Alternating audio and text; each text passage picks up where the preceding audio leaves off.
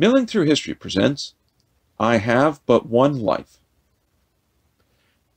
The AMC program Turn, Washington Spies, made many people in the United States want to know more about the spy ring which helped George Washington defeat the British during the American Revolution.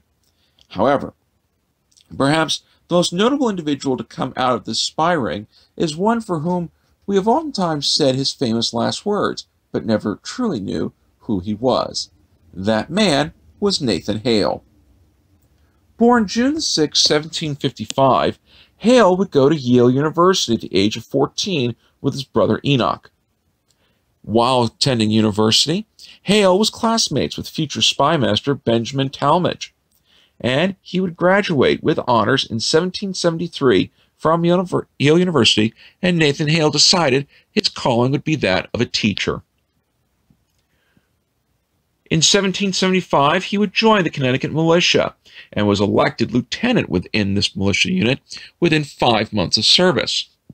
However, while the company itself went off to engage in the siege of Boston, Hale remained behind in Connecticut.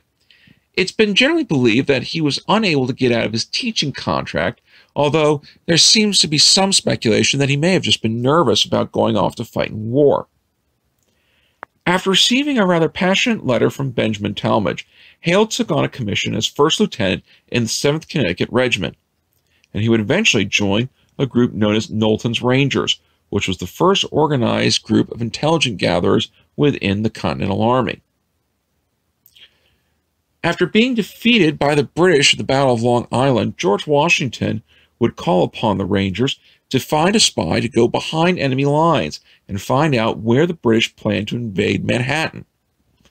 When the call for volunteers came out, it was only Nathan Hale who stepped forward to take on this particular task. On September the 12th, 1776, Hale would go ahead and sneak across into Long Island, dressed as a Dutch schoolteacher looking for work. He never had any papers with him that said he was somebody else. Instead, he went by his own given name, and even carried with him his Yale University degree, indicating that he really was a teacher.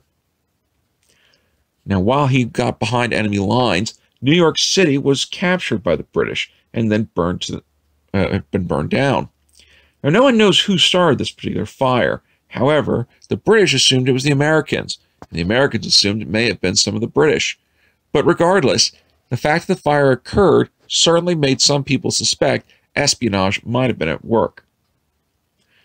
And after the fire of New York City, it was at this point in time Nathan Hale's cover was blown.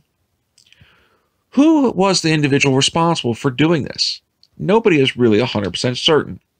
Some believe it could have been a relative of Hale's who, being a loyalist, went ahead and betrayed him.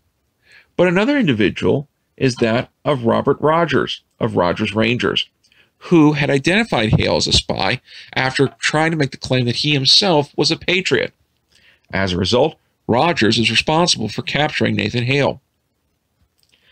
After having been interrogated by General Howe, Hale was sentenced to death by hanging, which, according to the rules of war, was the only acceptable punishment for those captured as being a spy. On September the 22nd, 1776, only 10 days after beginning his most important mission, Nathan Hale was executed. According to lore, Hale's final words were, "I have but one life to give for my country." However, in examining all of the primary source material and in all accounts about the record, it is generally believed that Hale never actually said those actual words. Instead, he did give a speech as his final words, and according to British sources, he conducted himself very well before being executed. However, there is no indication to say that he actually did say his most famous line. In 1985, the state of Connecticut did declare that Nathan Hale was its state hero, and as such, he is still revered in that state to this day. Now be sure to click like, share, and subscribe for future episodes of Milling Through History.